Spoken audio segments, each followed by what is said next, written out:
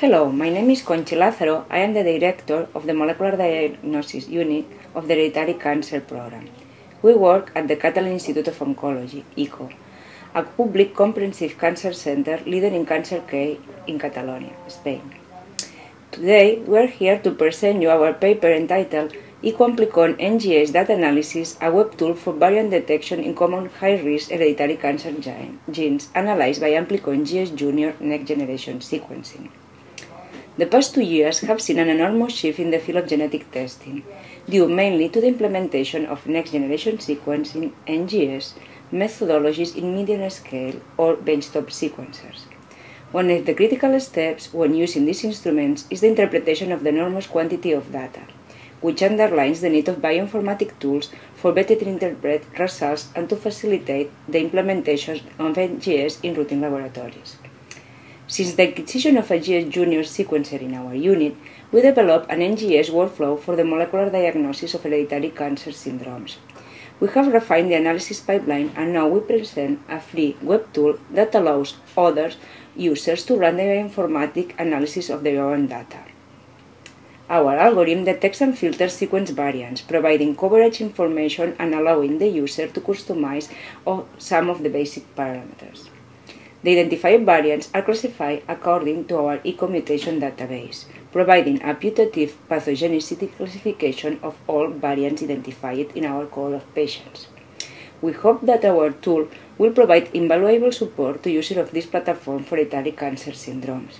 In this video, we show all the steps of our pipeline, with a special emphasis in the bioinformatic analysis. I hope you will enjoy it. The web tool has been designed to analyze data obtained from multiplicome libraries run in a GS Junior. These are commercial multiplex Amplicon libraries that target the high-risk genes for the most common hereditary cancer syndromes.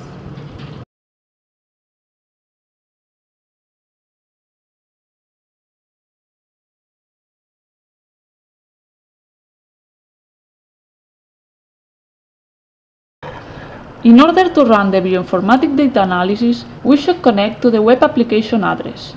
Once it's open, select the gene analysis required and upload parameters and data. First, fill in the run name. Then, upload the image as a text file.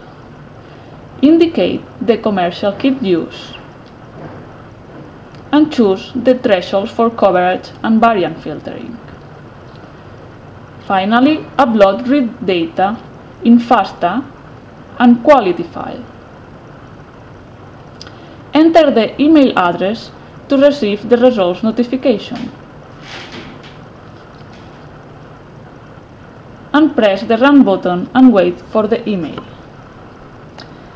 The bioinformatics pipeline includes different steps as represented in this figure. Reads uploaded by the web tool are preprocessed, demultiplexed and trimmed. Then, reads are aligned by BWA-MEM algorithm. From the alignment file, var scan is used for variant calling, and by our commands, variant and coverage reports are generated and zipped to download by users.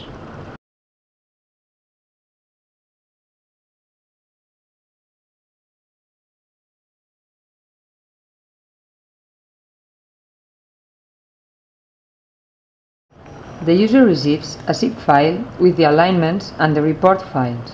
We'll now show the main ones. The variant report is a comma-separated file listing the variants that remain after filtering.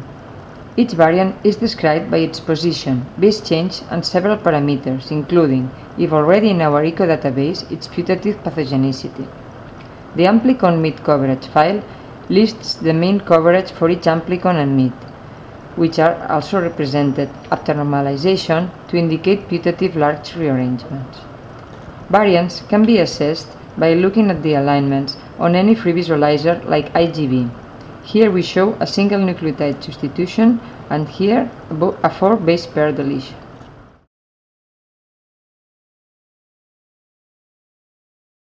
Thank you for your attention. For any question, you can contact us by the web tool desk.